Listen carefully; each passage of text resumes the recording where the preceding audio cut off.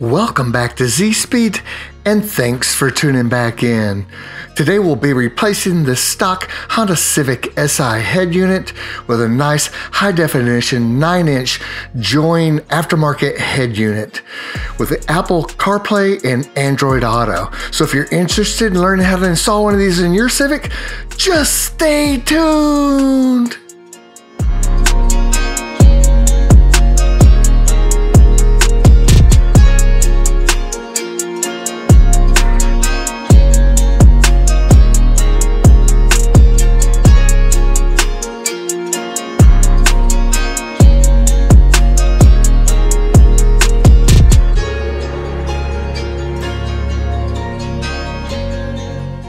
Now, the awesome thing about this Join aftermarket head unit is that it's an actual plug-and-play system, which means there's no splicing or trying to figure out the wiring on your own. It actually has a harness that plugs directly into your vehicle's existing electrical setup.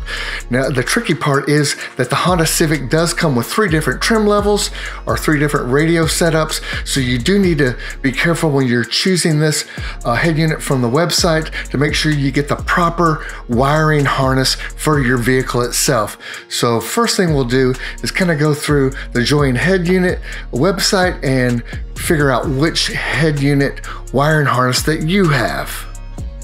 Okay, so let's go to Google and type in Join, and this will take you straight to the website. So click just Join, and then you'll be able to find this website. This is the official website right here.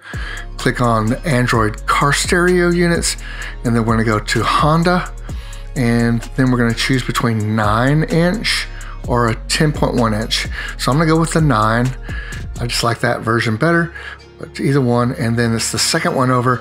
This is for the Honda Civic 2016 through 2021, and the current price is $439. I think it's well worth it. Join did not sponsor me. I bought this with my own cash, and this is one of the nicer head units I could find for the Civic. I think it's worth it. And this is some of the information up here. The main thing to pay attention to is that you have 4 gigs of RAM and 64 gigabytes of ROM available with this head unit, which makes it pretty quick. I don't have any issues with lag at all, but if you wanted to go even faster, you could add 8 gigs of RAM and 128 of ROM for $60 more, but you really don't need that. But here's the part we need to pay attention to is which harness, A, B, or C. 2 without the factory amplifier and 1 with, and I'm choosing the one with the factory amplifier because that's what the Civic Si comes with, is the one with the head unit with the factory amplifier. Let's page down on this same page, go towards the bottom here, and we can take a closer look. We have A, B, and C. This is the base unit that comes in your Civic if you've got the lowest grade head unit, which is your base model, and it's pretty easy to tell if you've got that one. So you're going to choose A if that's it, and then B looks just like C in my book. It looks just like the head unit in my SI, but it does not have a factory amplifier. So this is the one you want to choose if you don't have a factory amplifier. And then last but not least, here's C. This is the one that comes in the Civic Si model, and it looks just like the B, but it has a factory amplifier. And this is the harness setup that you're going to get with that. So the only difference is on the back of the head unit, you're going to see this power amplifier interface right here, this little white coupling. That's the only difference between B and C, honestly. And if you don't know which one you have, which I didn't, I had to actually pull the stereo out and look at the back and found out that I had the amplifier. Then I went ahead and ordered the correct harness. So unfortunately, you may have to pull your stereo if you're not sure if you have B or C, but A is very obvious. If you've got that one, you're going to select that harness, and you won't have to worry about anything. But B and C, you may have to pull the head unit to figure it out. It's not a big deal, so don't worry about that. If you have to, it's pretty easy. Let's see, we'll go back up to the top. There are some other options you can choose. I think like a high-def rear view camera and a tire pressure monitoring system, stuff like that you can add to your car stereo, but I think just the base head unit at $439 is more than sufficient.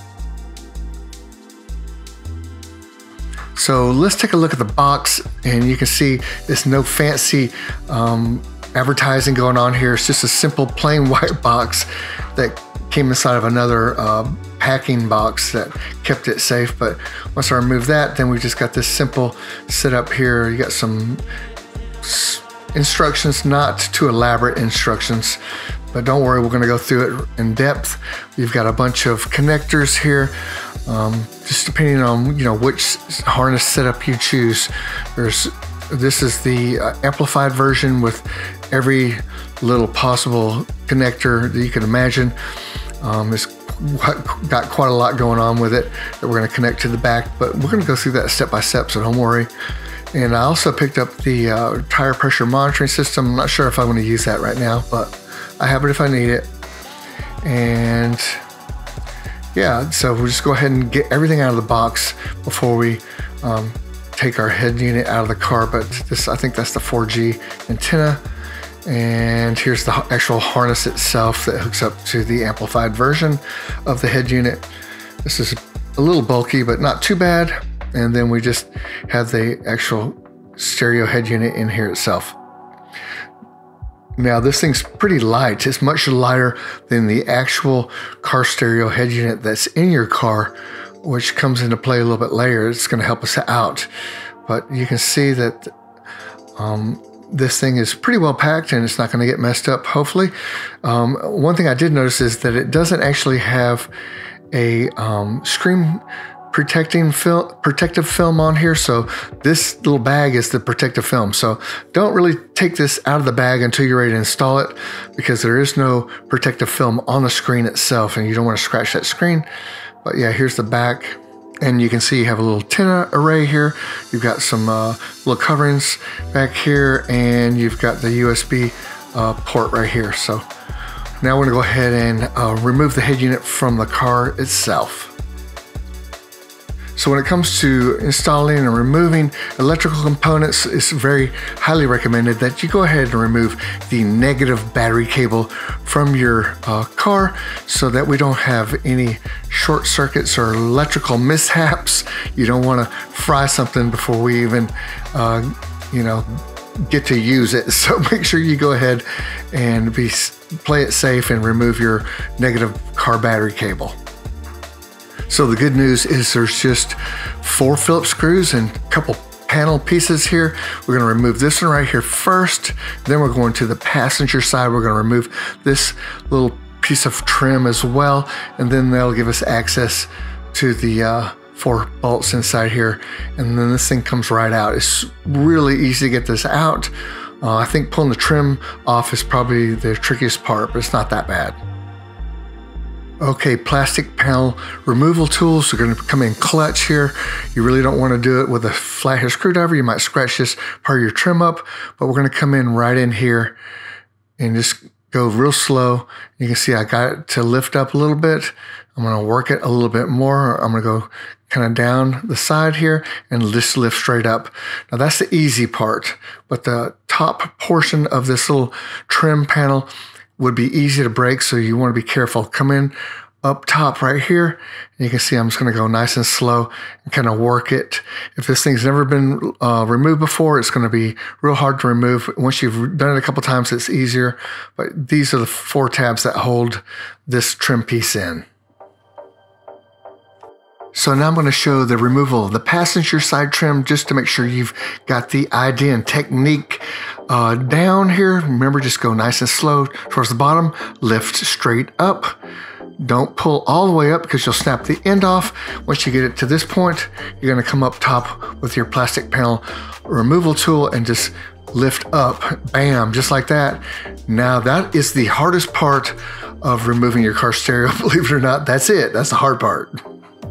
Next up, the climate control switches need to be removed. Got a Phillips right here and one on the opposite side right there. So just get your Phillips screwdriver and we're gonna go ahead and remove these 2. Just make sure you don't misplace these things. Set them somewhere safe. So go ahead and remove those 2. And once you get these out, now you're going to need a plastic panel removal tool once again, to help kind of displace this climate control switch. It doesn't take a lot of force. You can see here, they pop right out. Just be gentle with them. And then you have a couple of connections connecting the climate control switches. Just push tabs. That one was very easy. This one right here, the tab is underneath on the bottom part. So it took me a second to figure that out. And then once I figured that out, it was easy to remove. So just these two components holding this in. Set this aside in somewhere safe. Okay, now that the climate control switches are removed, you can easily visualize the two, that's it, just two bolts holding the mounting brackets to the factory head unit into the car. So that's it, that's all we have to remove, these two. You can use a Phillips screwdriver or a 10mm socket to remove these. I'm just going to go ahead and use my little trusty Phillips screwdriver here to remove these two. And once you get these removed, then we're going to be tugging side to side on the head unit to release it. So here's my last bolt right here. And now I'm going to grab the passenger side first, pull it, boom, that comes loose. Now pull the driver's side, and now this thing pops right out. You can see those three white tabs on the side there. That's what's holding this thing in. So you don't have to go crazy with it, just be gentle. And now that I'm pulling this thing out, I've noticed that the harness is pretty tight back here. It doesn't want to let me pull it out much further. So I think I'm going to just disconnect the harness from here. Okay, let's start detaching the factory head unit harness from the top and work our way towards the bottom of this stereo system here. And I've got a little small flathead screwdriver to help assist me with these stubborn clips here. And trust me, there's a couple that are a little harder to release with your fingers alone. So that's why you might want to have a very small flathead screwdriver to help you. But it's not too bad. You can see I'm using the flathead here to get this one loose. And that one came out pretty good. No problems there. Here's a little one down here I can get with my fingers. I think that's part of the radio antenna, but I'm not positive on that one. So we're just going to go through methodically, one by one, top to bottom, and release every one of these.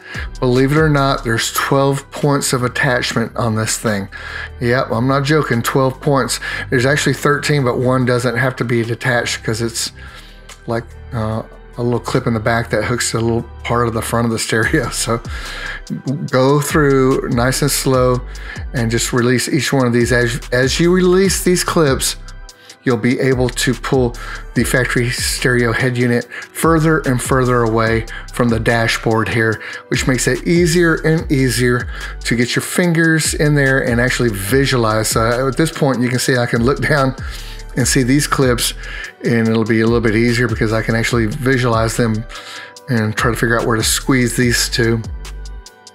Same with the ones on this side over here on the bottom.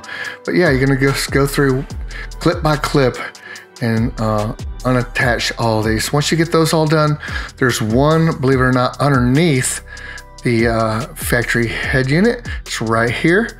So you're gonna squeeze that one and release it. And then that harness itself has a little plastic fastener that's actually hooked to the bottom side of the head unit. So you can't just pull it out at that point. You have to get a pair of needle nose pliers and squeeze this little plastic tab that actually attaches the harness to the bottom side of the stereo mounting bracket. Believe it or not, this thing is in there. They didn't want you to get this thing loose. I mean, they wanted to make sure this thing was in there for life. So you're gonna have to fight with it a little bit, but eventually I won and I got it out. So this is the last tab that's holding this thing in. Now we can slide this monstrosity out of the dash itself. So that's it. We're finally free of this big old thing. So here's a closer look at this last one that's underneath the head unit. You clip it there and push the tab and then slide it out. And then there's the little plastic clip that you're going to have to detach from the stereo mounting bracket right there. Just squeeze that together and pull this right here away from the mounting bracket. And then you can get it out of the dash.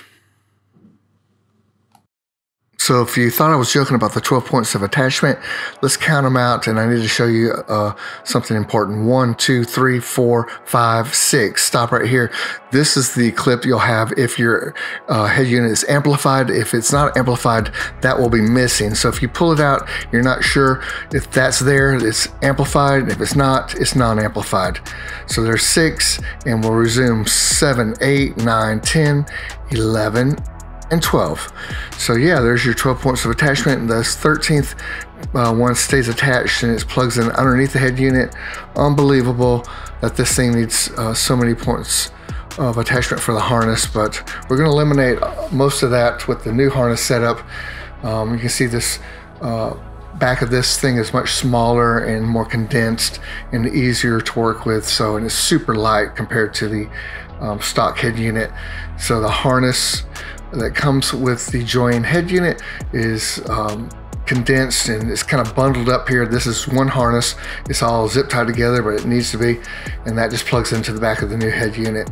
So this new harness is a lot less cumbersome when it comes to attaching it to the back of your new head unit. But now we're going to focus on these two mounting brackets here, one on each side.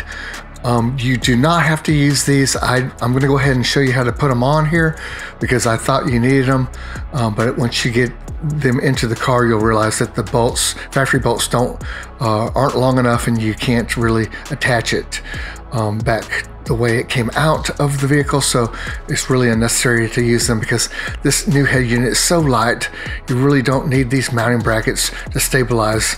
This is just because this thing is so bulky and heavy. They needed this extra bracing on the sides, but we're gonna go ahead and put them on, and in case you decide you want to use them.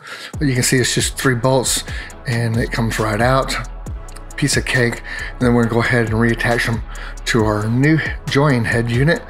And we're only going to use 2 of the screws versus 3 because there's only 2 points of attachment on the join head unit. So that's the only difference when you're reattaching them to your new head unit. It's just these 2 bolts right here on each side versus 3. So now that we've got that on here, we do have to take these little plastic tabs off right here. These 3 on each side need to be removed and placed onto your new head unit right here. That's what's going to keep it attached to your dashboard here. So very important. You need to be careful with these. You don't want to break them. And I tried to remove it with my fingers, and it wasn't actually that easy. But if you use a small screwdriver, and I use an X-Acto knife on one side and kind of spread both sides at the same time, it'll pop right off then. You don't have to use a lot of force either. You can see it just pop right off. So just go through and pull each one off and reattach it to your new head unit.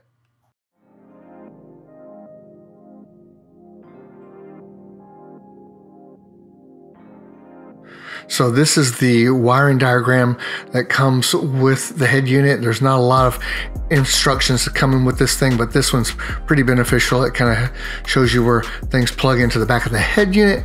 So we're gonna go ahead and work on plugging everything in while it's out of the vehicle. This is your main part of your harness here with a canvas set up on it right here. And then the little gray plugs that plug into the vehicle itself. And then this is the main part of the harness that plugs into the back of the head unit right here. So that's not too difficult, but it also, we do have a little information about how to set up the nav unit. We're not going to really look at that right now. And we do have a specialty area over here with the wiring. So if you're going to do some aftermarket components, like aftermarket let's say amplifier or something like that, it'll show you what wire does what. So that might be beneficial if you're doing something with aftermarket parts, but we're not going to be doing that. We're going to do the plug and play version. So the easiest thing to do is attach the harness to the vehicle first, then attach it to your head unit. But we're going to do it while it's sitting on the bench here. So I'm going to remove this little cap right here, and we're going to start off with our GPS antenna first. So we're just doing this so you can see everything clearly, and it'll take out some of the guesswork, hopefully. This GPS antenna actually screws in to the back of this little connector here. Now the GPS antenna has a magnet on it, so it will sit on top of a metal surface, but it cannot be placed underneath a metal surface. So we're going to show you how to put it in the dashboard, but we want to put it on top of anything metal. It can be under plastic, and it's not going to affect it at all, but it can't be under metal. So that's why it's got a magnet. It wants to attach to a metal surface and then just have plastic above it, like the plastic dashboard, and then it'll work correctly. Okay, next up we have the SIM card reader. This little piece right here, you can place a SIM card in there and run internet only for like 20-30 bucks, but we don't really need to use this because we're gonna pair it with our Android or our iPhone and run our whole system off our phone. So don't worry about that unless you're in another country. This part right here, you can plug an extension to a USB port and run it into your glove compartment and power an MP3 player, and that's what I'm gonna do with that. These two pieces right here, this is the one you're gonna need to hook up to your radio. The other piece is a bypass if you have a touring model version of a Civic. You'll need to bypass your antenna. We'll talk more about that later, but this is the part you'll need for your car. And then you have an external mic that plugs in right here. Now you have an internal mic if you want to use that, or this external mic for a little better clarity if you want to plug that in and then run it underneath your steering column. You can do that. It might give you a little more clarity when you're on the phone talking to someone, but you can get away with the internal mic if you don't want to use this. But I'm going to go ahead and use this. I'm going to plug this in and mount this underneath my steering column and hope that it gives a little better clarity when I'm using my phone. So if you want to see what it looks like in the car, there's the mic, here's the steering wheel, and here is your mic, and it slides right here. Good spot for it. It'll clip. It's a little bit loose, so if you want to use some double-sided tape to stabilize it, I'm not really worried about it. I don't think it's going to go anywhere. And then I ran the wire underneath, and then I have it coming out back and behind the dashboard right here, so it'll plug right into the stereo, no problem right here. Next up, we have two 4G antenna arrays, plugs in here and here. We're gonna put it underneath the speaker, underneath the dash right here. So we're just gonna lift that speaker up just like that, and we're gonna kind of clean this area off in here because there's double-sided tape on those, and we're going to find a place to stick the GPS antenna and the two 4G antennas right in this area right here. It's not too hard at all. So once you get your speaker pulled out, and which is pretty easy to do, it lifts right out. We can clean this area off and stick our antennas in here. Okay, once you get all the dust removed from underneath the dash here, we can go ahead and place these two antennas, something like this, one on each side. And all you have to do now is just peel the 3M backing off and place this little 4G antenna on top of the plastic under here. It's really easy to do, nothing complex at all. And it sticks really well, so it's not gonna go anywhere once you place it in here. And I got one done. Now we're gonna face this one the opposite direction. Piece of cake right in here. So once you press them down in there, they're stuck there. This is what it looks like when we're all done. Something like that. Anywhere in this area is fine. And that's all there is to it. So this little wiring right here goes to your speaker, and we'll place that back on when we're done. But yeah, piece of cake right there. And the wiring comes out right here, and you can plug it to your head unit. Now, as far as the 4G antenna that's magnetic that we talked about earlier, you can place it on the other side of this metal brace right here. It'll fit perfect right there, and I did it, and it worked great. So yeah, we're all set here, and we can put the speaker back in now.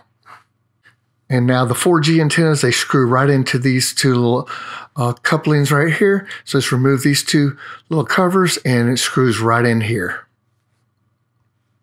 Okay, next up, we're going to hook up the right and left audio to these two spots right here, front right and front left. Now next to it you have rear right and rear left, and technically you should have 4 RCA jacks to use the fader correctly, to fade from the front speakers to the rear speakers. I contacted Joins and asked them, do I have the right harness? They assured me I did, and that's it. That was the end of the conversation. They said, you've got the right one. That's all, folks. And I'm telling you, you need 4 RCAs to fade completely to the rear. and we don't have that here. Now, if you're running the non-amplified version, this may not affect you, but basically when I fade all of my speaker power to the rear, I have nothing, no sound at all. When I got all 4 speakers running, it works fine, and in the front speakers, it works fine. But when I go completely to the rear, it won't work. I ended up using some splitters to get around this situation. I'll show you that in a second, but that's an issue if you're running the amplified version. If you're not running the amplified version, you're probably okay, I'm not sure, but Join seemed not to understand what I was trying to tell them. But it's not the end of the world. You can still run the front and all 4, so don't worry about that. Only if you want to run the rear only, that's a problem then. So a workaround, not a true workaround, but a workaround is to order these from Amazon, a female to male right here. And that'll split into 4 RCA jacks like I wanted to begin with, but yet it won't completely fade front to rear. You'll still have all 4 speakers working, but there won't be any dead zones when you go completely to the rear. It's not a true split. I don't know if it's really worth it to you to do that, but I went ahead and ran the splitter anyway. So, you know, as far as when it's in the car, you just hook the splitter up to your red one, and then you hook the other one up to your white one. And now you've got 2 red ones and 2 white ones to plug into all 4 RCA jacks in the head unit there. So you won't at least have any dead spots when you go completely to the rear, but it's not a true fade. You'll need a upgraded harness really to get a true fade. Okay, next up we have 2 attachments for your 2 existing USB ports that are already mounted in your car, one underneath the dash and then one between the passenger and the driver's seat. There's one down in there. So you just plug these into the back of the stereo head unit, and then the other end attaches to the harness from the car, and those will power the 2 existing USB ports that you already have. That last one we talked about earlier, I ran that into my glove compartment for my MP3 player, but yeah, these will run the existing ones. Okay, last but not least, we have the aux cable hookup. We have a yellow, red, and white cable we're going to plug in to the row on the far left-hand side. You can see it says aux and cam. Right here, this row right here, take these covers off, plug them in, and then we're all set. It looks like this right here. Now we're ready to take this harness and plug it into the car itself. So we're gonna go ahead and start doing that next.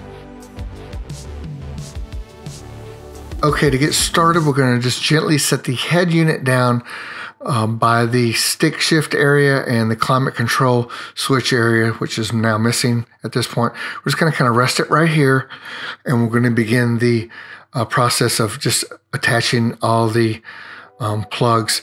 Now, first I'm just going to start off with my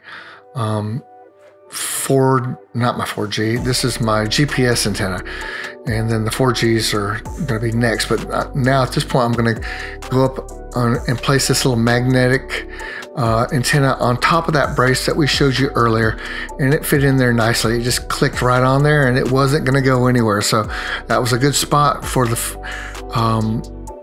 GPS antenna. No problems with that, and that's up there and nice and snug. We're just going to place the extra wire right here. Now I'm going to hook up the 2 4G antennas right here. Just screw these in to the little ports. It doesn't take too much effort at all, and we got both of those done. Now we're just going to go through the process of hooking each of these up. Now this is the actual radio antenna. That was the first thing I decided to attach, and I just went through methodically. The good news is this truly is a plug and play. You will end up finding only components that will fit just one of these attachments at a time. I mean, I ended up attaching every single one. It only had, there was no way you could attach the harness to the wrong coupling. It only fit one way. This is the only piece I had left. This is the SI, so if you have an SI, this is probably the only one you're not going to use. So it was a 99% plug and play, and one of the plugs was not needed. So other than that, all these other plugs plugged up, and there was only one way to plug them in. There's no way you were going to accidentally plug the harness into the wrong connector. So this is the only one I didn't use. And now we're gonna go ahead and just start tucking all these wires down in here. So you can see that we're gonna just push them down back into this area. There's a nice little cubby hole down in there that you can push the wire harness down into.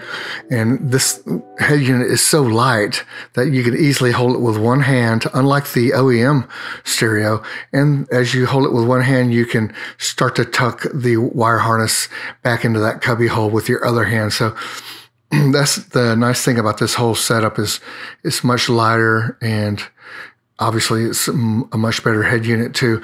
So here I go now. I've got it up in the air, and I'm going to go from underneath to finish tucking the harness back in there. And it doesn't take a lot of force. You just kind of slowly go. And we're going to go ahead and line up the head unit here. And the good news about the fitment is that it's spot on to the OEM head unit. It mounts up in the exact same spot, and there's no issues at all. So we're going to go ahead and just slowly line it up, and once we've got the harness tucked in good enough, we can go ahead and push the head unit into the dashboard, and it clicks right in. So no issues there. It fit perfect. So next I'm going to show you why you don't need the OEM metal mounting brackets, because look at this, there's a lot of space between the bracket and the plastic mounting points in the dashboard. There's a big space. You need a spacer and a much longer bolt to get these to work. So they sit too far forward at this point. But you know, you really don't need these mounting brackets anyway, because this head unit is so light. I mean, it's feather light compared to the OEM head unit. So I'm going to pull this thing out and just take these brackets off so I can, you know, tuck the harness even better in back there. Just tuck it a lot better into that cubby hole area. But now we're going to go ahead and hook the climate control switch back up, and we're going to use the original harness for that. Obviously, this is the one piece we won't use because that hooked into the OEM head unit. So I'm just going to put a piece of masking tape over the end of this and tuck it out of the way. But yeah, next up, we're just going to hook up our harness to the climate control switch and pop it back into the dash. And I'm also going to take out those two brackets. So this is what it looks like without the bracket in there. You can see now I've got a lot of room back in there to tuck that harness in, and I put a piece of tape over that. There's the old metal brackets. So now I've got the harness hooked up to the climate control switch right here itself. And now we're going to go ahead and place it back into the dashboard, and it just pops back in. You just click each side, and it'll be nice and sturdy. And don't forget, there's a couple Phillips screws, one on each side of this climate control switch, that you'll need to replace before you put the trim back on. So once I popped this climate control switch in, this thing was super sturdy. Definitely no need for the metal brackets, and I'm pretty happy with the fitment here. All we have to do now is just pop the trim back on. Okay, let's talk about the antenna bypass harness that comes with your head unit setup. This is what it looks like right here. And you'll need this to bypass your current antenna, that little shark fin antenna on top. You'll no longer be using that. That'll just be for decorations, and you'll have to plug it into your antenna module. Now, unfortunately, I have not been able to find the antenna module in the Honda Civic Si version. Now, this is a YouTuber. His channel is called Sal's Garage, and he's actually got a 4-door touring automatic Civic, and he's definitely found his module. And this is the passenger side rear seat with the seat folded down here. And he's going to pull this little, here's your seat folded down right here. And he's going to pull this rubber molding back, and then he's going to pull this panel forward, and you'll be able to see the antenna module that we're going to bypass here. But I have not been able to find it on the SI. I've looked on this side and the driver's side, and I pulled the little rubber molding back and looked in there. Couldn't find anything to do with a little antenna module there. So so far I have not been able to find it, but we're gonna watch him now. You can see the module right there, and he's got the little bypass harness right there. So he's just gonna unplug those little connectors to this module and then hook it up to that little harness there. So it's very simple once you actually find the module, but I'm not finding it so far on the SI, so I'm sorry about that. But here is what it looks like once you've bypassed it here. Pretty simple to do. There's no really hard feet or anything like that. It's just I cannot find it. I've been looking at some electrical schematics of the antenna system, but at this point I still have not been able to locate it. So you're okay if you have a four-door touring model. This is where you go to get it. And like I said, I'll post this in the description down below. You can watch this whole video if you want to. He has a really good YouTube channel and he's got a lot of Civic stuff, but it is not in the SI, not in this area at least. So I'm going to show you a panel that I pulled down into the in the roof area around where the antenna actually hooks up. And I still was unable to find it. So I'm going to show you a clip of this right now. Here is the back panel, the back seat right here. You can see that. And then this is the panel above. You can see the little airbag or side air curtain right here. And I thought it might be up there, but nope, not up here. I looked all around and I thought it would be either this little black clip maybe, or this white clip over here. And it does not match up with the bypass harness setup that came with the join head unit. So this little harness right here is an extra one. So pay no attention to this. This is one they sent me and I did not use this. This is supposed to go to the radio. I guess this is just an extra one or for a touring model maybe. But this is the actual bypass harness and it does not fit up there. And like I said, I could not find the actual module down where the touring version has their module. So if you have an SI, you will not be able to use the radio unless you happen to personally know where that little module is yourself. Okay, at this point I went ahead and powered the unit up and it came right up into this screen. It's functioning great, super quick. I mean, just as fast as you could click the icons, they respond. Nowhere near the kind of operation that the OEM head unit had. And you can also move these widgets around on your screen. If you don't like where they're sitting, you can swap them out. I think that's what they're called, widgets. But we're not going to talk too much about the settings. We're just going to talk about a basic setting that I want to show you that'll make this whole thing function correctly with your car setup. You know, it just does depend whether you have a SI or a touring model or whatever, or base model. It does depend. You can see we've got tons of apps already. Comes preloaded with some apps. I added this Hondata app right here because I have a Hondata Tune. And you can pretty much put any app you want to on here. It also comes, I think, stock with like there's YouTube right there and there's vehicle settings. But we want to focus on the vehicle settings right here. I want to show you something under vehicle settings and then go to base info and vehicle personalization. Click that one. What you're looking for here is all these green check marks. You want these to be lit up.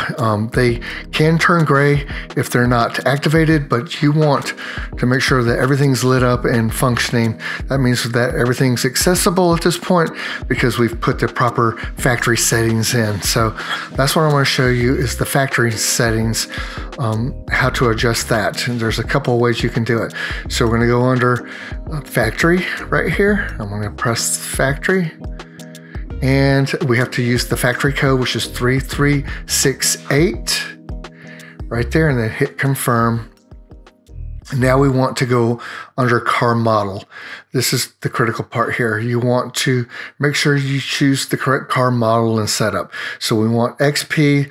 That's the setting I've been using. This is under the CAN box type. There's lots of different choices here, and you may know of one that works even better, but the XP is working great for me. So I chose XP for CAN box type, and obviously car brand, we're going to choose Honda. obviously. And car model, we're going to choose Civic. You see, you can choose Accord and CR-V if you want, but we're choosing Civic because that's what we have. And then last but not least, we have CAN box settings. We have, whoops, sorry about that. We have 2016 to 2021 low and 2016 to 2021 high. So if you've installed this into a Civic Si or a touring model with an amplifier, you want to choose the high setting. Now, if you're running a bass model or a radio without an amp, you want to choose the low setting. So that is a big choice you have to make. Otherwise, things might not work correctly for you. All the buttons might not work correctly. So if you have an amp, choose high. And if you don't have an amp, choose low. And once you do that, then everything should function correctly here. There's obviously tons of things you can change. I mean, the sky's the limit. You can sit here literally for hours and play with this thing, and I have. So I'm not going to go through everything with you as far as the settings go, but I just kind of want to run through a few of the screens and show you what you have available. Tons of stuff to tweak and change. The sky's the limit. I'm sure you'll have fun doing it. I did. It took me a while. And here's the Wi-Fi setup, data usage, device. You can go through and change your sound, your GPS display stuff, apps. You know, like a Android setup, you can go through different pathways to change the same settings. There's more than one pathway to get to things that you want to change. So you'll have fun, I'm sure, doing that. There's developer options. You can even go into that, time and date. I mean, the sky's literally the limit with this thing. Very impressed with the unit, but it really works very fast. You can see as fast as you can push something is as quickly as it will, work. So the most important thing that you do is you need to make sure that you select the right car model setup. After you do that, everything else is really easy. You just take your time and go through and set this thing up exactly the way you want it. I'm super impressed with this unit. The sound on this thing is just amazing. It's no comparison to the original head unit, and that's the reason I bought this, is because the sound quality. You've got an awesome equalizer here, and you've got tons of settings that you can tweak to get the sound just the way you want it.